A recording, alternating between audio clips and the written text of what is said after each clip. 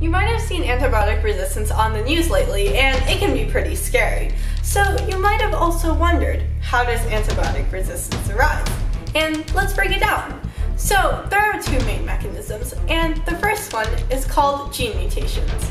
If a bacteria acquires a mutation in its DNA that allows it to survive antibiotic treatment, then these resistant bacteria will then be able to survive into the next round, which leads to antibiotic resistance. But that's not all, and here's where it gets interesting.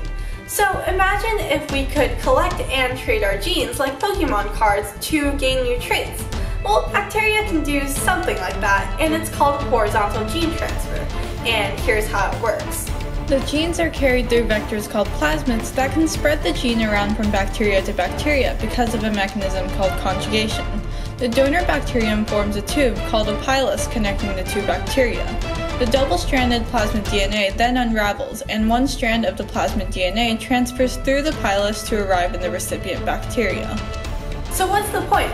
Well, because of horizontal gene transfer, bacteria can actually spread the resistance genes in a population very quickly, which is why it's critical for us to use our antibiotics correctly, so we don't create an even stronger selective pressure for the bacteria to evolve resistance against the antibiotic.